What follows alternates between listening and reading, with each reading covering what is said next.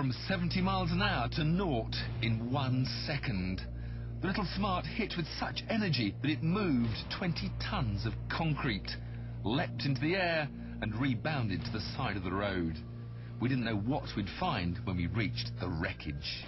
The steel cage has certainly done its job really well. You can still see the original shape, just that one nasty kink there. Don't forget, this is a car without a roof. The plastic was just shattered. So without even the strength of a roof, there hasn't been that much effect. You can in fact open the door. Bits fly out. And it's only really when you come around the front you do see that massive impact. Around the other side, though,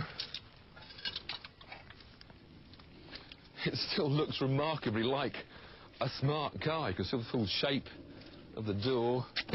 Indeed, the door not only opens normally, it closes again.